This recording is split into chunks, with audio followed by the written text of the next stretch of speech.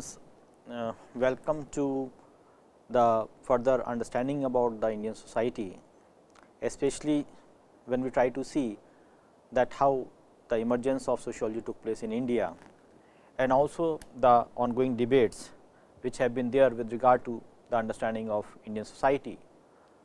I think when we try to see it in terms of perspectives, the ways in which the society can be visualized in a very academic sense, especially with a specific theoretical framework, and also we try to see it in terms of its utility. So, I think when we try to raise up these issues, there are many perspectives which comes in our mind, and for today's lecture we are planning to talk about the issue of the Indological perspective. The Indological perspective is basically seen as one of an important perspective which tries to understand the society in a specific framework, especially when we try to see that how the Indian sociology has taken its trajectory. So, the role of Indological perspective is very prime. In this lecture, we are going to deal about that what do we mean by the Indology. So, the first important thing that we have to deal with is the meaning of Indology. The second important aspect that we have to see in the same framework is the people, the pioneers who had contributed towards the development of Indological perspective. So, the pioneers of Indological perspective, that may be the second aspect of this lecture, and the third aspect is basically the significant contribution of Professor G. S. Ghurye. I think these are the three broader frameworks in which the today's lecture is going to be floated. The meaning of Indology, the so called pioneers of Indian Indology, and finally, the contribution of G. S. Ghurye. I think somewhere we try to see the sort of an intermixing of these issues in that sense as such, especially when we try to see that the Indology has gained its momentum with the presence of G. S. Ghurye, or we can say that the understanding of G. S. Ghurye cannot be seen without understanding the Indological perspective. So, in either of the way, we try to see the sort of an intermix which is there, and which is going to be an important aspect when we try to deal with the Indological perspective. Now, as we all know that G. S. Ghurye, who is considered to be the founding father of Indian sociology, especially his contribution in terms of the so called institutionalization of sociology is going to be very important as such. Somewhere he was trying to institutionalize the presence of sociology in India. Like before G. S. Ghurye, certain other contributions have been given by people like Patrick Gates, or talking about B. N. Seal and B. K. Sarkar in the Calcutta and the Bombay school respectively. But we try to find out that their contributions were significant, but they could not institutionalize the understanding of sociology proper. So, in an academic discourse in terms of a discipline, it was G. S. Ghurye who is considered to be the pioneer and the founding father of Indian sociology. He has headed the India's very important department of sociology, that is the Bombay University, for the 30 years or so, and there onwards his contribution is been shaped in a specific Indological perspective that is going to be very significant as such. Now, when we try to speak about the understanding of Indology, that of course is one aspect which we have to deal with, that Indology is the branch which deals with the interpretation of ancient text. Interpretation of ancient text. I think this is going to be an important issue. It is not only the ancient text, even the linguistic studies of the problem of Indian literature can also be supported along with this particular issue, especially we have the archaeological documentation, we have the sociological and anthropological and as well as the ethnographic evidences about the understanding of Indian society through these texts. So, in that way the interpretation of ancient texts becomes an important tool for understanding and analyzing the Indian society. In the Indological approach, if you try to see, it is rest upon the assumption that historically the Indian society and culture were unique, and that is the point of departure from where we can take G. S. Gure as the institutional father, because the Indian society and culture was seen as different from the Western society, and in that particular framework we try to find out that the Indological approach plays a crucial role in putting Indian culture and society as a distinctive domain of knowledge. Especially we try to contextualize the Indian society through the understanding and interpretation of the various texts. Now, the point of course is that which texts are going to be an important issue, especially if you try to see there are many ancient texts, but those texts which supplies us with certain understanding about the Indian society, and apart from that they are to be popular, they are to be celebrated, they are to be accepted, that is again going to be important as such. Now, we try to see that how Indology is going to be, or why it has to be the starting point for venturing into the understanding of sociology in India. The one prominent reason is that when sociology started, I think nobody has a clear cut idea in which direction it has to move, and in this blindfold path, I think Indological perspective definitely provided a way. It provided a direction in which we have to move, because there are certain things which are being part and parcel of Indian societies and which were well documented and well versed in our ancient text. So, the Indological approach, it basically refers to the historical and the comparative method also, the historical and the comparative method. Historical and the comparative method based on the Indian text is going to be an important aspect of the Indian society. Therefore, the Indologists use the ancient text, Indian history, epics, religious manuscripts and the text in the study of Indian social institutions. And that way I think all these references which we have spoken about, the epics, the religious manuscripts or the ancient text, all of them are going to be an important aspect for understanding and analyzing the social institutions of Indian society. The use of the Indological approach during the early formative periods, especially for Indian sociology and anthropology, was been seen in the works of few significant people, and if I name them, I think S. V. Ketkar is an important figure who tried to have the understanding of the Indian sociology from the Indological perspective. We also have the contribution of B. N. Seal to some extent, and we have B. K. Sarkar,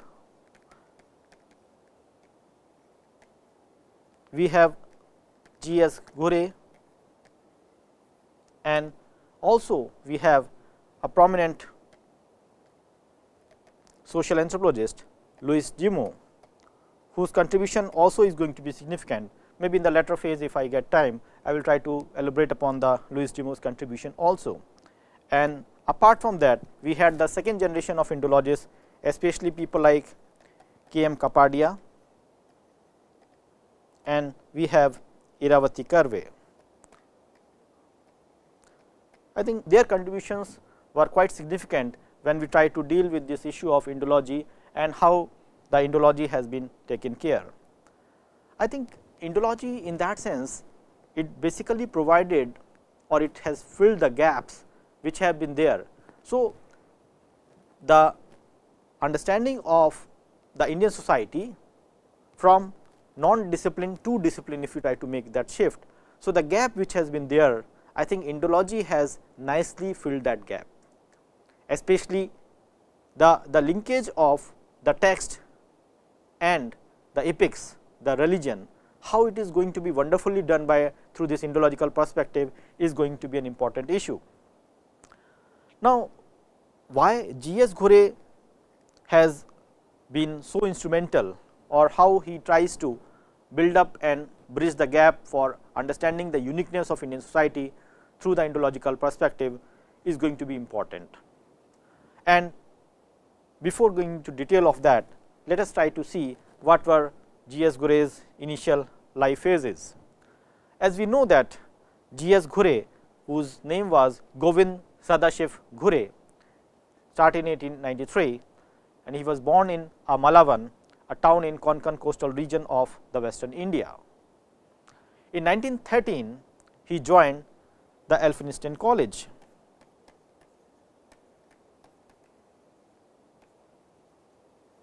The Elphinstone College was a prestigious college in Bombay, with having the Sanskrit honors and later on the B.A. degree, which he completed in 1916.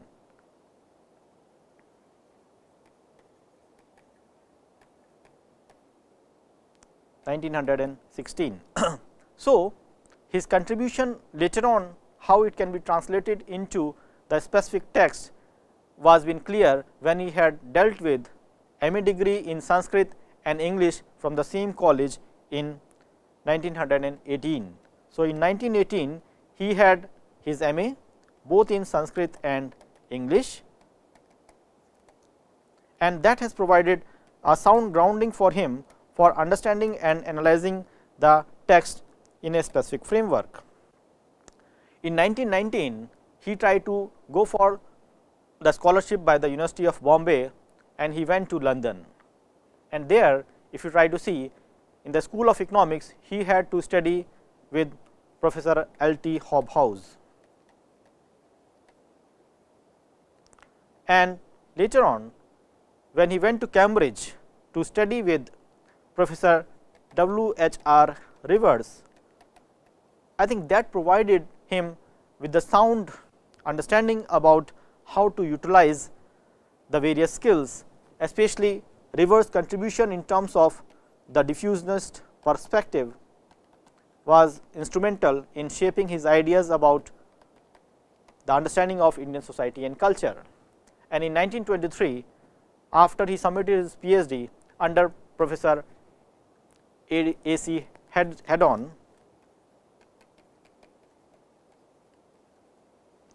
he had have the shift towards Bombay, and where he had done significant contribution, especially in reading on caste and race in India. And later on, he was been appointed as the head of the Department of Sociology at University of Bombay, and he was one of the founding father with regard to the Indian Sociological Society, which was launched in 1952.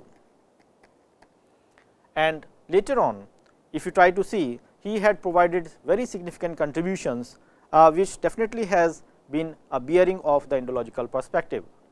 Now, the sociology in Bombay, if you try to see, that has been developed under the leadership of Professor Ghore, and it was Patrick Gates who invited him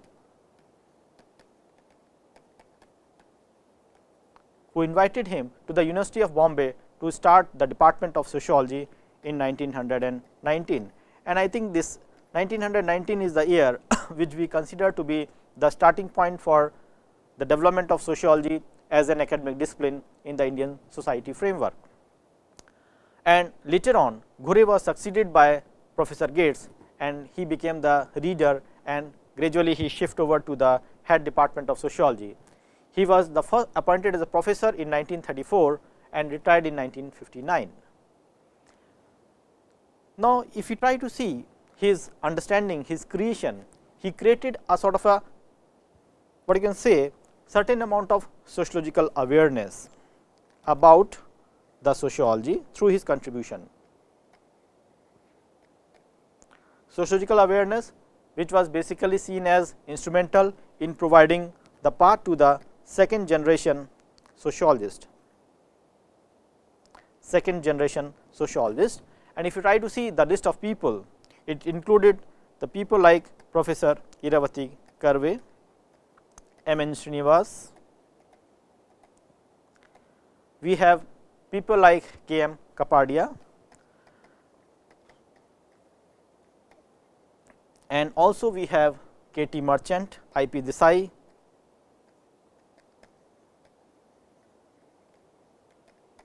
I. P. Desai,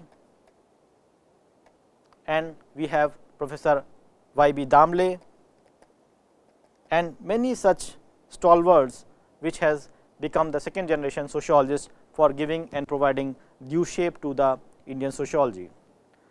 Now, if you try to see Ghure's acclimatization and his view towards the Indian society and how Indological perspective played a crucial role, we try to find out that the so called understanding about the Indian society through these Sanskritic texts definitely played a crucial role in understanding sociologically as well as in a very scientific way the creation of the Indian society. And this understanding of course is very different from what has been talked about by the various Eurocentric scholars. So, the Indological perspective, if we try to see categorically, it was having a particularistic viewpoint in terms of having one's own way, one's own vision of how or what is sociology in India, because the ancient text has been written by the masses, the people in that sense as such, and their understanding definitely will have the sound rootings in that sense as such. If you try to see it in terms of sources, the various sources, especially the epics, the literature, we have the important epics like Mahabharata, Ramayana, and also we have the Manu Smriti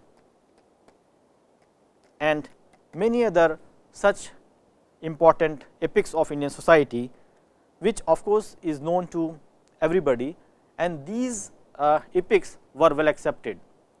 Now, the idea is that these issues have been written in Sanskritic language. Now, when Ghure has been asked by Rivers to go back to his country and to study his own culture, and he has tried to focus upon the understanding of caste, I think that is where he tried to invent upon the understanding of the caste through these literatures. Now, the point is that on the one hand, this Elphinstone College, which was providing an important base for having the scholarship in Sanskrit, a sort of a training in Sanskrit, interpretation of Sanskrit, and also his flair towards English. So, the gelling of the English and the Sanskrit language and as an expression in terms of analysis was important what you can say instrument in providing Indology as a specific perspective. Like if you try to see that sometimes it is said that in the sociology of G. S. Ghure, we try to find out that there was a clouding of the Sanskritic text, or maybe the Sanskrit was trying to overpower his understanding about the English literature. So, in that way the Indology, definitely if you are practicing Indology, you have to have a good knowledge about the use of Sanskrit, the knowledge about the Sanskrit and its interpretation as such. So, in that way G. S. Ghure was the right person to talk about, to focus upon and to deliberate upon the Indian society through these Sanskritic literature.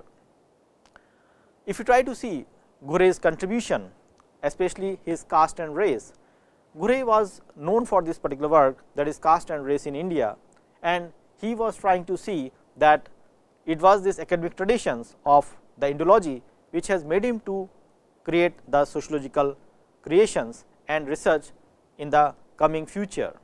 Ghure's broader area of interest were the process of evolution of culture, that is one important thing, evolution of culture, its understanding, that is going to be significant in that sense as such. And apart from that, he was trying to see the understanding of Hindu civilization in particular.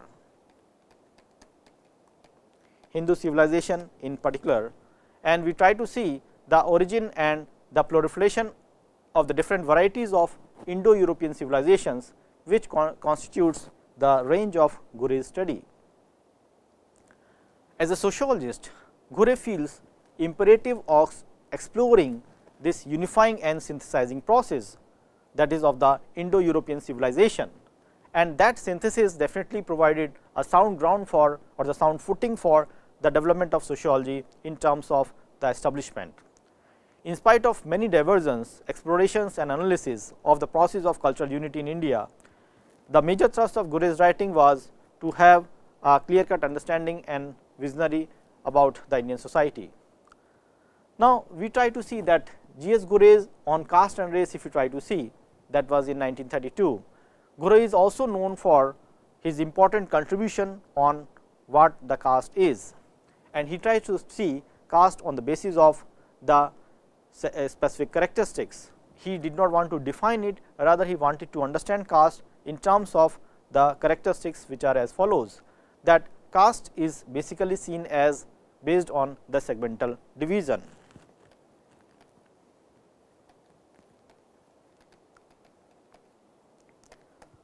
Second thing which he tries to speak about is the question of endogamy, that caste is based on the principle of endogamy. He was also speaking about the issue of hierarchy of caste to be seen in terms of hierarchy, in terms of hierarchical divisions, that it tries to divide the society definitely on the basis of hierarchy. And he was also trying to speak about that the institution of caste necessarily involves the restrictions on the social interaction, especially with regard to the food habits and the social intercourse. And along with that, the caste also is based on the fixed occupation.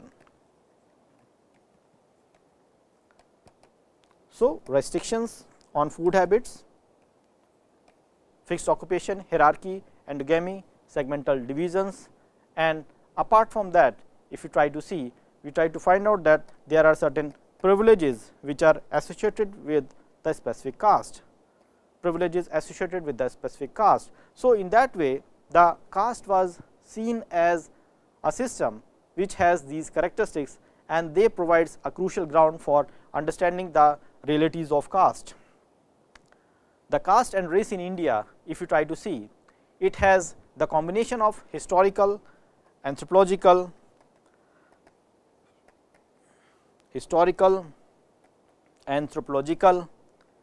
and also the sociological perspective to understand the kinship caste system in India. He tries to analyze the caste system through the textual evidences. The textual evidences, as I said, were from the prominent text, and he was trying to have the interpretation of these ancient texts on the one hand, and trying to give the structural and cultural meanings on the basis of these texts, and in that way we try to have a sound footing about how the understanding of Indian society can be seen through the Indological perspective. Now, we also try to find out that the kinship in the caste in India, it basically served as one of the integrative forces and providing a small framework for analyzing and integration of the Indian society, because it was across the nation we had the combinations of caste and kinship, and which were significant in terms of understanding the Indian culture in a specific sense. Now, if you try to go further in terms of theoretical approaches and the methodological applications of Ghure, we try to find out that Ghure's rigor and discipline are seen as the legendary in the Indian sociological circles. In the application of the theories of empirical exercises, we try to see the specific methodologies which have been used, and to put it differently, Ghure was not a dogmatic. He was not a dogmatic. Rather, in terms of the use of theory and methodology, he was quite open and flexible. Despite his training at Cambridge under Professor W. H. Rivers and his broad acceptance of the structural functional perspective, Ghure did not strictly conform to the functionalist traditions when interpreting the complex facets of the Indian society. and the culture which he chose to investigate was having certain amount of theoretical pluralism. So, this theoretical pluralism is going to be an important aspect to have a wider horizon about looking to the Indian society. So, being dogmatic is not going to be a fruitful event for developing and analyzing the society in a domain, in a specific academic circle. Rather, if we have the theoretical pluralism, then it is going to have the different results. When Ghurye conducted his survey, especially in terms of research involving the primary data collection, he did not conform to the accepted methodological canons. Rather, he ventured into the generalization on the basis of understanding, on the basis of the unrepresentative evidences. So, the generalization was more based on the unrepresentative evidences which has not been explored earlier, and in that way, in one of his work, that is social tensions in India, he was trying to explore upon the possibilities which can be thought of with regard to the sociology. Ghurye has emphasized on the Indological approach in the study of social and cultural life in India, especially when we try to see Ghurye utilized the literature from the specific works of the Vedas, the Shastras, then we have this Manusmriti, the poetry of Kalidasa, and also we have the important contributions from the regional literature, especially the Marathi literature, where he is trying to invent upon the ways of exploring various aspects of the Indian society. Even he has gone to an extent of trying to understand Bankim Chand Chatterjee's work on various issues. So, in that way, Ghurye has to be seen as a visionary who is trying to understand the society from the various perspective.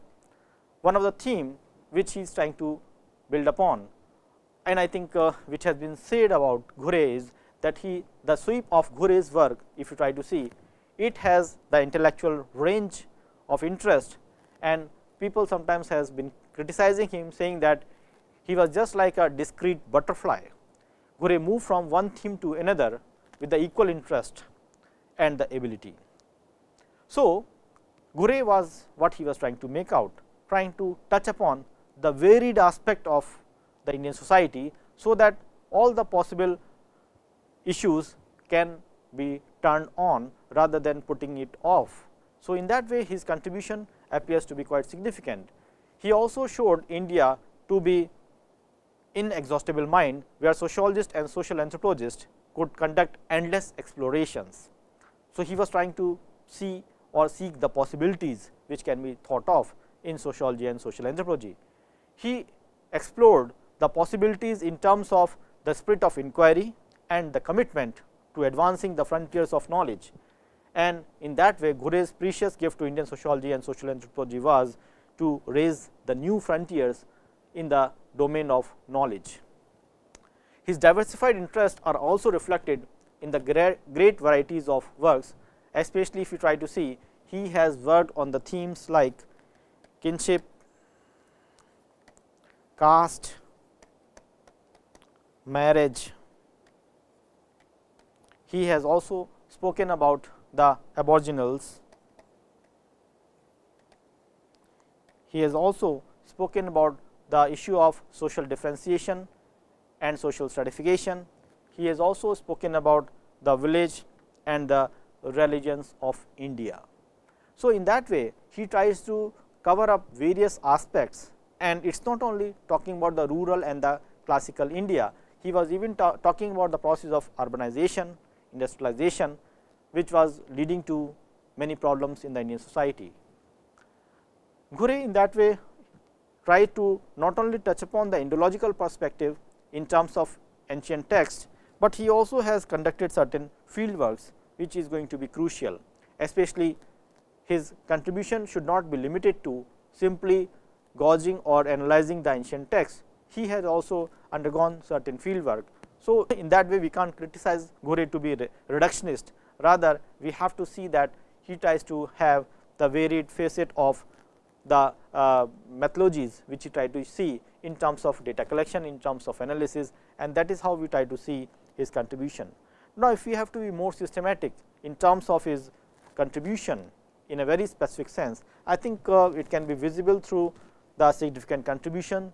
One important contribution, if we have to make out, is God and Man. That of course, is a significant contribution that came in 1962. Then another important contribution which we try to see is Indian Sadhus, which was in 1964. Then he also has the issue of religious consciousness. Then he also tried to speak about the two Brahmanical institutions,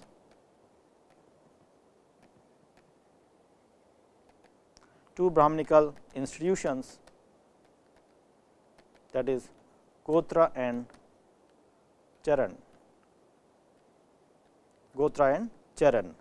Then he has also contributed towards the sex habits of the sample middle class people of Bombay. He also had done family and kin in the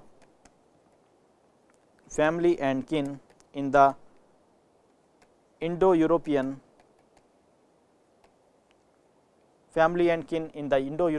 culture, that was in 1962, and he also has worked on the contemporary problems in India, particularly in the cities and the civilization, that was again in 1962. And apart from that, the Mahadev Kohlis,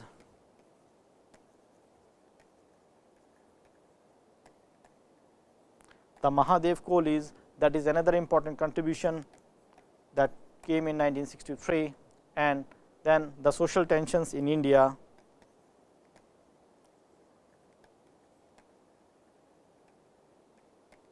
that came in 1968. So, I think if you try to glance through the categories of work that he has done, God and Man, talking about the philosophical and the spiritual linkage between man and the God; Indian Sadhus, talking specifically about the people on ascetism in that sense as such, putting away, and their contribution. Then the religious consciousness, again it has something to do with the religion, talking about the Brahmanical institutions, talking about the Indo-European culture in terms of family and kinship linkage, and then the Mahadev Kohlis, the tribal groups. And apart from that, the social tensions in India, which is trying to see the problems which are emerging in the urban India. So, I think if you try to see the range of work, I think we try to find out that his contribution appears to be significant as such. Even the caste and race in India, definitely that was one of the leading work which Ghurye tried to pinpoint, and this work definitely provided the landmark in terms of building up and raising the Indological perspective. Now, if you try to see that later generation of Indian sociologists who had basically adopted or have been trained in the craft of Indology, Ghurye definitely had taken care of the fieldwork traditions along with the issue of the use of the ancient text, and he had even gone to an extent that he had done a monograph on the Mahadev Kohlis and also has produced certain empirical works, especially which is relevant to the social anthropology. So, in that way we try to find out that the contribution of Ghurye as an Indologist is going to be significant. Now, if you try to see further, I think as I mentioned earlier also, Louis Drimont's contribution, if you try to see, I think Louis Drimont, who can be seen as the person who tries to speak more about the issue of structuralism in that sense as such, and his contribution, he was seen as a structuralist with regard to the understanding of the caste system in India, but his structuralist understanding was also based on the interpretation of the ancient text.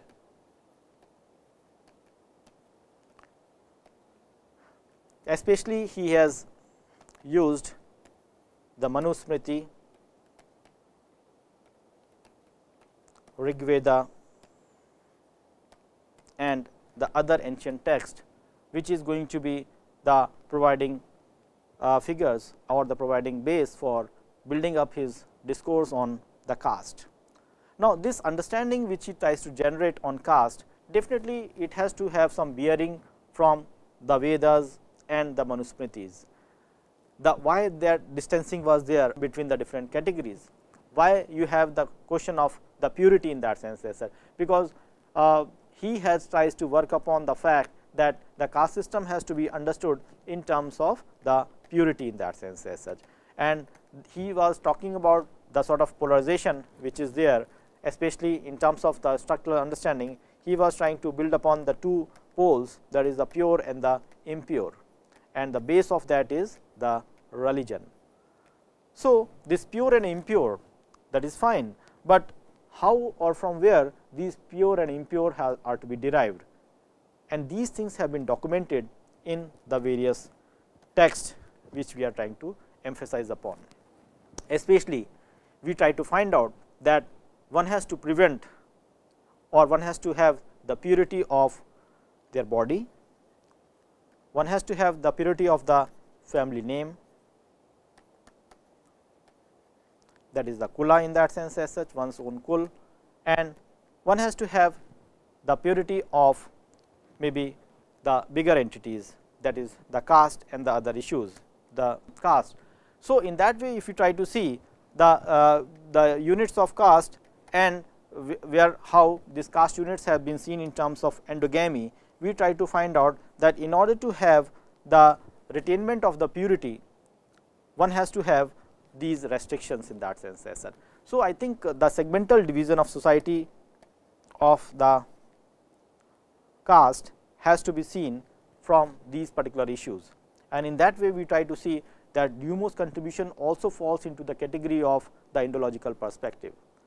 Then we also has certain other works, like to name a few, Iravati Karve that we have mentioned earlier. Iravati Karve has tried to work upon the issue of kinship organization in India, kinship organization in India, and this work was also based upon the fact that he was Iravati Karve was basically trying to see the contribution of the Mahabharata with regard to the understanding of the lineage within the Mahabharata that has been quoted. And apart from that, the kinship usages, the terminologies in north and south are all based on the various texts which Iravati Karve tries to devise upon. So, in that way we try to see that how the text can, the ancient text, the sacred text can become very meaningful. Like when we try to speak about the whole issue of the interpretation of the ancient text, I think it involves certain amount of scientificness, because one aspect of Indology which has to be taken care is that one has to be really empathetic while understanding and analyzing, empathetic about analyzing the issue of what you can say caste or sorry about the text, especially when we try to see this empathy, it has to be seen in a fashion that one has to go into the spirits of the author, so that the originality is not distorted.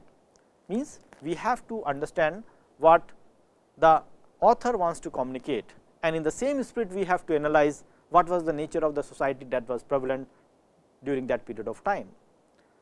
Now, if you try to see that these interpretations, if they are scientifically done, may yield the varied results and the scientific results. The only thing in that sense of course is the precautions that one has to take is the texts are to be selected into a context, they are to be seen that they are widely represented, and also their acceptance is going to be high, so that they can raise the universal values, they can have the universalistic model for understanding and analyzing the society. Now, the point is that these texts which we are speaking about, these texts are basically seen as what you can say the documented text, which are not going to be changed in that sense as such, but its meaning can change. Meaning can change in a sense that people can have the different arguments, the people can have the different ways of interpreting the same text, and in that way the text provides the changeology within the understanding of the issues, the social issues, especially when we try to see how the person is interpreting, how much he is trained into the Sanskritic text, and how he is going to be expressive in terms of the scientific temperament. If these issues are taken care, I think Indological perspective can be seen as a very sophisticated way of expressing and understanding the Indian society. Now, we try to see further in that sense as such. I think Indological perspective is something which we try to see is going to have the varied results. It was seen as one of the initial pioneering perspective, because when sociology started, it did not have a very sound grounding, although functionalism was being prevalent, the fieldwork traditions were there, but Ghurye wanted to have that sociology which will represent the uniqueness of its culture, and in that way he tries to emphasize more upon the Indological perspective. But when we say the Indological perspective in terms of acceptance, we also try to see that there are the critiques of the Indological perspective, and how we can see the sort of critiques which are involved. Like one important aspect that has been raised with regard to, or the serious concern which has been raised about the Indological perspective, is that the Indological perspective were basically written in the Sanskritic text. So, only those texts can be incorporated which are basically having the understanding of society in the Sanskrit. But what about the other regional literatures? What about the other regional languages in that sense as such? I think they are going to be sidelined, or one can say that it is the interpretation of the text, but again the point is that maybe there can be the variation with regard to the understanding of the meaning of the Sanskrit, that can also vary in that sense as such.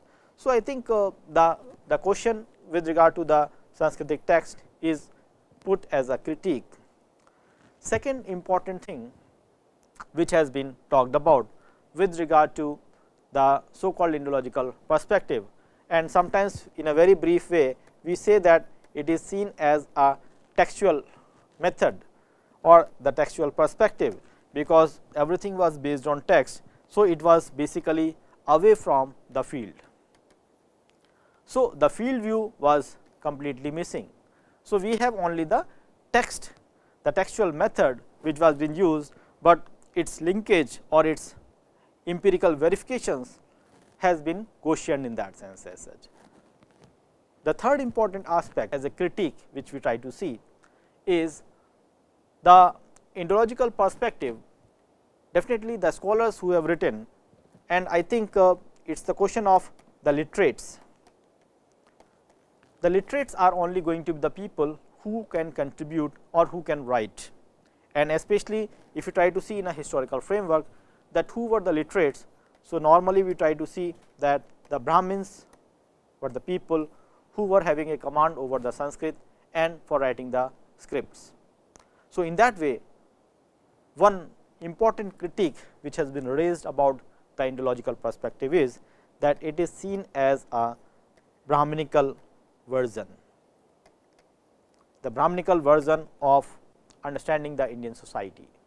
And I think in that way we try to find out that Brahminical version is not the representative version, because masses may incorporate many other categories of the people, and in that way that was another serious concern which has been raised about the issue of the Indological perspective.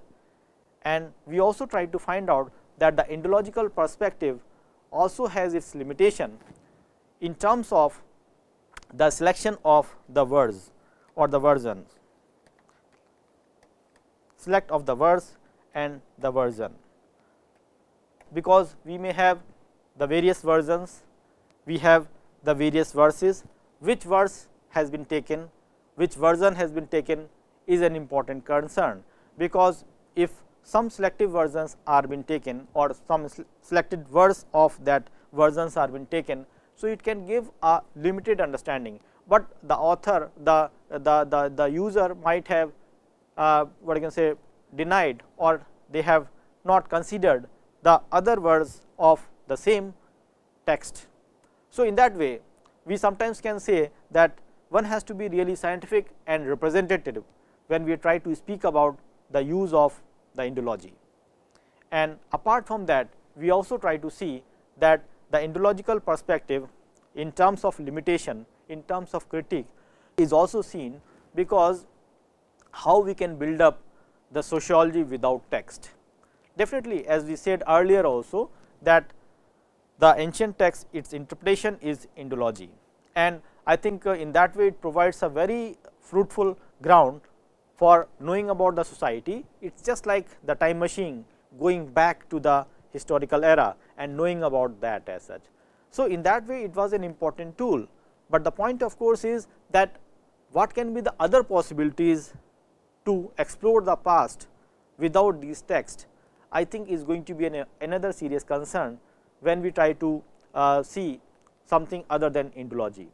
So, we can say that although the so called anthropology has its own limitation with regard to these specific issues in terms of representativeness, in terms of its interpretation, in terms of its text in that sense as the language of the text, in terms of the method which has been used, but in many other senses we try to find that the Indological perspective was providing a sound background for the building up of the sociology, the founding sociology in a very different way.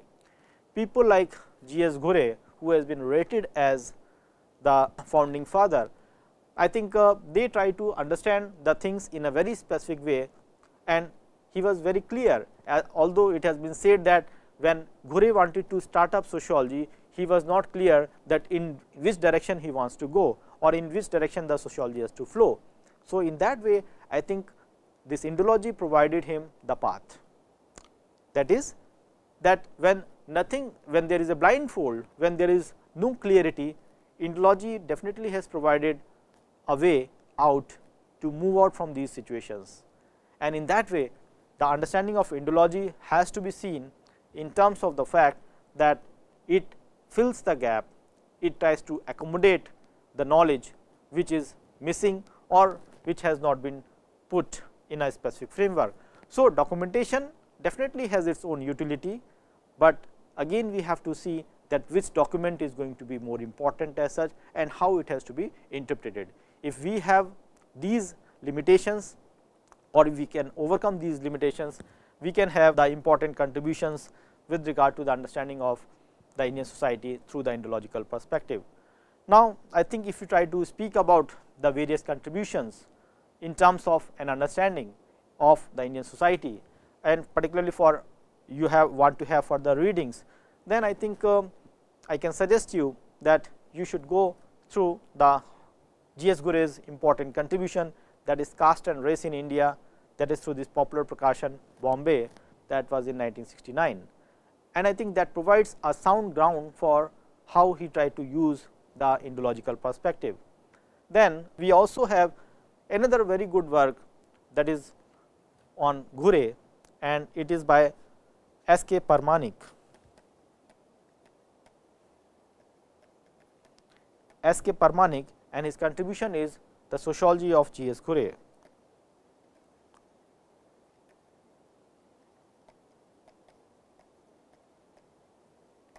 Sociology of G.S. Ghurye, which is from the Rawat publication, and one can have the good evidences about the contribution of G.S. Ghurye in terms of the various framework.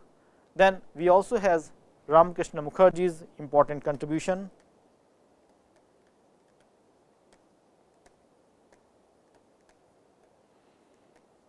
Ramakrishna Mukherjee's contribution, that is sociology of Indian sociology.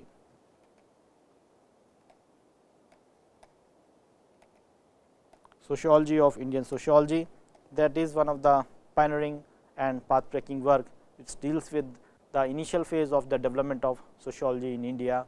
Then as I told earlier also, we have the important work by Professor T. N. Madan, that is on pathways.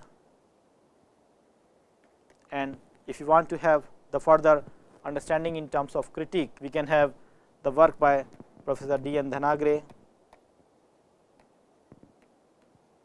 Professor D. N. Dhanagre, whose work is Themes and Perspective in Indian Sociology. Themes and Perspective in Indian Sociology.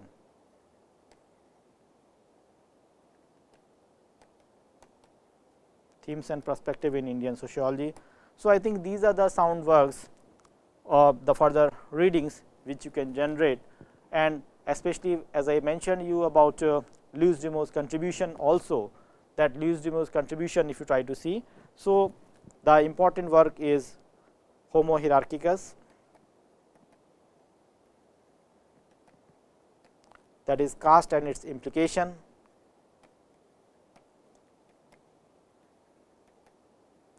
Caste and its implication.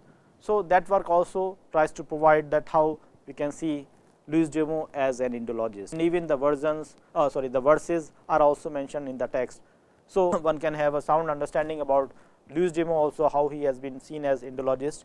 Then K. M. Kapadia's work is again a prominent work which one can see through the work of Iravatikar. We can also be seen, that is the kinship organization in India. There also we had the sound understanding about the use of Indological perspective, which can be seen as an important tool for analyzing the Indian society.